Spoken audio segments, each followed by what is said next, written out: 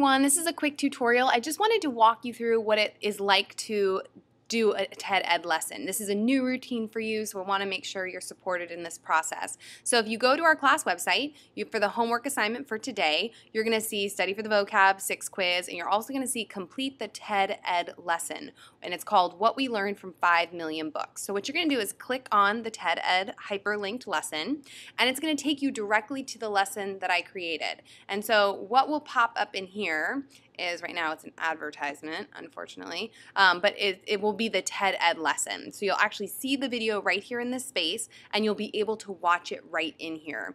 Once you've watched the video, which is all about really word choice in the books that have been written over the last X number of years and what we can learn about that. So right here I've said, let's begin. We're going to explore the link between word choice data and cultural identity.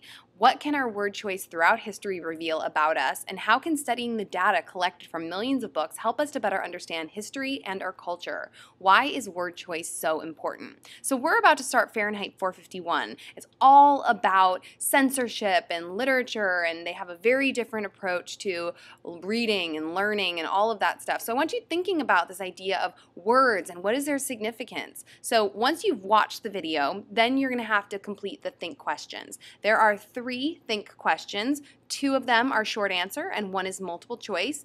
I will get your answers on my end so I can see what you have submitted.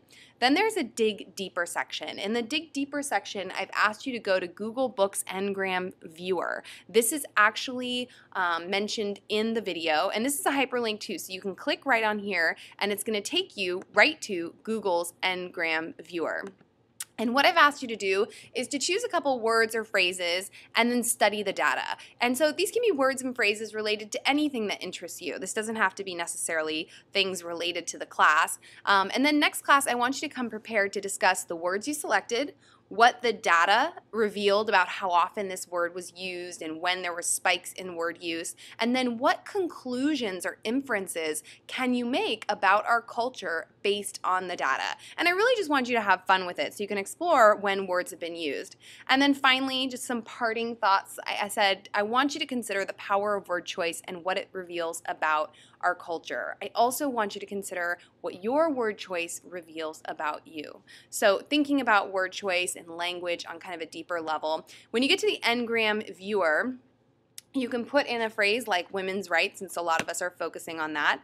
And then the Ngram will show you the frequency of the word use in writing, in literature, in books. And so, I could make some really interesting assumptions based on this graph. So you can put in, up in this window, this kind of word window, you could put in a variety of different words. Some of you have been focusing on slavery, so you can put in slavery and kind of see, well, where the spikes are and what we can learn about that. So have fun with it.